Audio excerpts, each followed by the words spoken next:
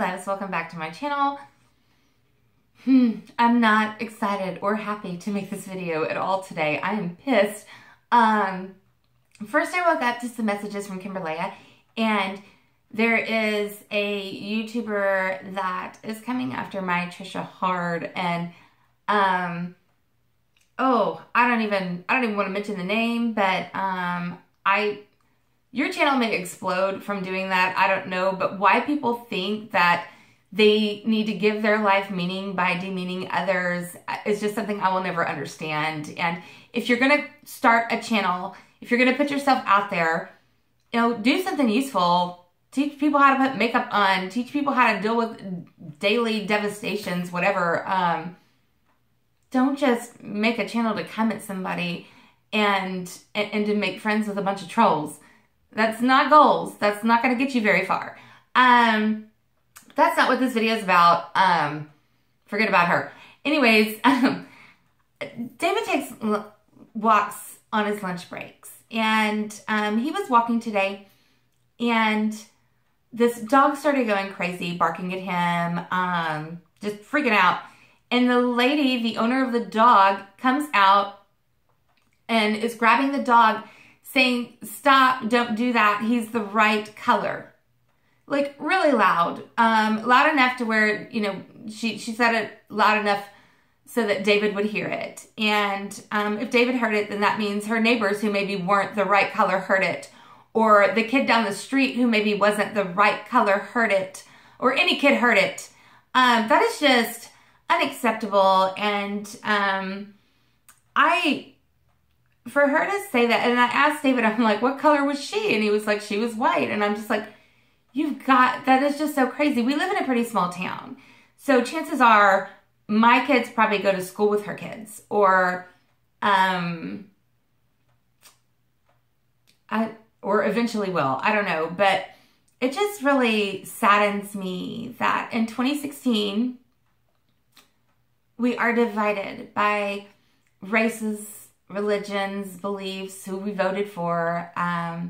It's just, we have so many bigger problems, the world as a whole, and the human being race as a whole, that to still be dwelling on the fact that someone isn't the same color as you, it's really disgusting, you guys. My two oldest daughters are half Hispanic. My nephews are half black. I have a very colorful family, and it really saddens me that somebody could willingly be that open and that shitty like that. And I do see it. I'm not blind to it. I know it's around. I would see it when I go to Walmart and the Nazi at the door doesn't stop me, but he stops the lady in front of me because she's not white, and I just stroll right past him. Why? Because I'm an uppity white bitch, and they don't stop me. But I can be stealing. I mean, don't get me, okay, if I was gonna steal something, if I was going to risk going down for stealing, okay, it's gonna be from the Galleria. It's going to be from, I don't know, Hermes. It's going to be something, I'm going to go down for something worth it. It's not going to be from something from Walmart. But, you know, I don't understand why they get stopped and I don't, because I could be stealing. I could be stealing anything. And I never get stopped. So it is very real, the racism, and you see it on the news, you see it in movies that are still being made, and it's 2016, and that is so yesterday, and we need to focus on loving each other and making our world a better place for our kids and their kids and their kids, because at the rate we're going, it's not looking too good. It just really depresses me. So, yeah, don't bite him because he's the right color. Well, what do you let your dog do to people that aren't the right color? Like, that's crazy to me.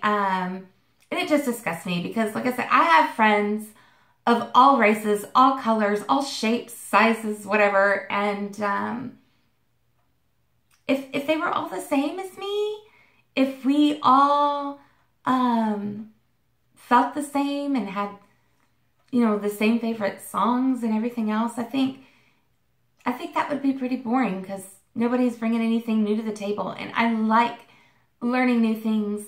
I like seeing how other people live. I like learning about different cultures and religions.